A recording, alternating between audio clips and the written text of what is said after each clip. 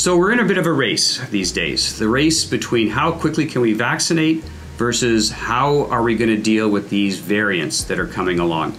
As we sort of expected a good month ago, the B117 has really taken over in Canada.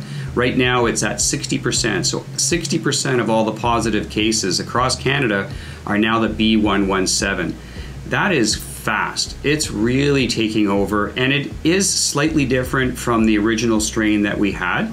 There's a little bit more illness that's associated with it. There's a bit more morbidity and mortality that's associated with it. But really, at the end of the day, as these variants of concern, or VOCs, are coming along, the main thing we can do right now is vaccinate as many people as we can, as quickly as we can.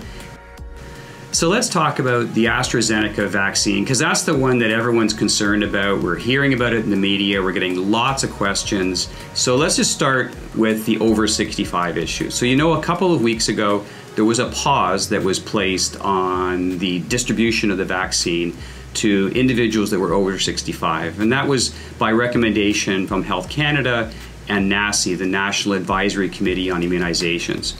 Basically, they just didn't have enough data at the time to look at the effectiveness of the vaccine in the over 65 population.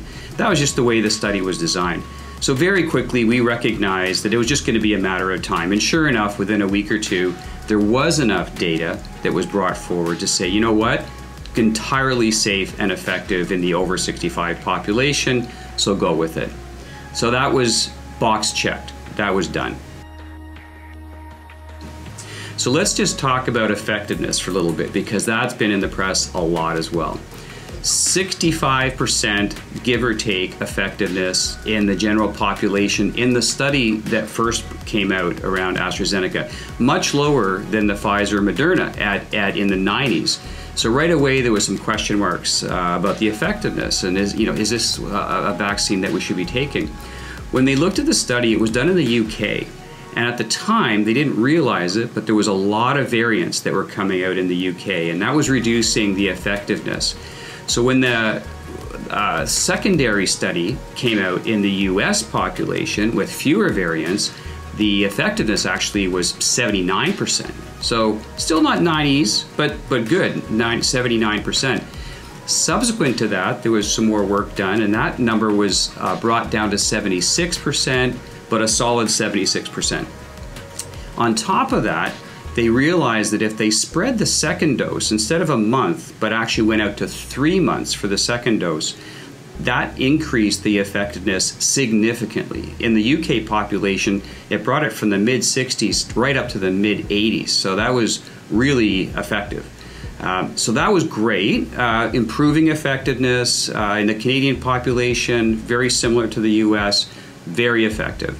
And probably the biggest takeaway is that it's 100% effective in terms of preventing significant severe illness that's going to land somebody in the hospital. And at the end of the day, that's really what these vaccines are about. So let's talk about blood clots, because that's something that's been coming up a lot. So in studies that looked at this very rare type of blood clot that has to do with the venous circulation of the brain, and if you look at that basically was occurring in anywhere from 1 in 100,000 to 1 in a million people. So that was pre-COVID. We've known that for a long, long time. It's a rare form of blood clot, but it was happening in about that frequency, 1 in 100,000 to 1 in a million. Now, let's scroll forward. Now we have COVID. One thing we've known for a year now, from the very beginning of the pandemic, is that COVID causes blood clots. So for those people that land in hospital, 20 to 30% are going to have blood clots. That's a huge number. So pretty big deal. If you get COVID, there's a good chance that you're going to have some sort of a blood clot. And now we have this VIPIT, or V-I-P-I-T. And to go through what that actually means, it's vaccine-induced, so it's caused by the vaccine. The P stands for prothrombotic, so it means causing blood clots. Immune, so it has to do with your immune system. And then the T is thrombocytopenia. And thrombocytopenia means low platelets. And platelets you need in your blood to actually cause blood clots. So VIPIT, V-I-P-I-T, so this rare situation where we have predominantly under 55-year-old and predominantly women more than men are having this unusual blood clot having to do with the venous system of the brain. Now again, what in the pre-COVID world, it is occurring in about 1 in 100,000 to 1 in a million. So in the studies that have just been started to looked at in different countries, all Europe, really globally, as there's now been a pause, people look because they're seeing that in this population, they're actually having about that rate, 1 in 100,000 to 1 in a million. So, but it's induced by the vaccine, it appears, but in not a greater rate than what we would expect in the general population pre-COVID. But I think what we're going to find at the end of the day is that the risk of this very rare form of venous thrombosis or blood clot in the brain is actually not going to be a whole lot more than what we have found in the past. So I think that's the big takeaway. Again, is there a risk? There might be a slightly increased risk.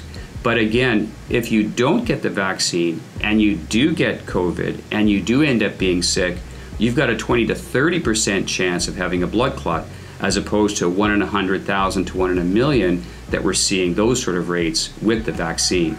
So the real takeaway is that if you're offered a vaccine and you're in the right age group or the right risk population and you're offered a vaccine, it doesn't matter if it's Pfizer, Moderna, or AstraZeneca, just take it. At the end of the day, the risk is really low. These are very safe, and we've said 100% effective, all of them, in preventing significant illness. So if you're offered the vaccine, no matter which one it is, take it.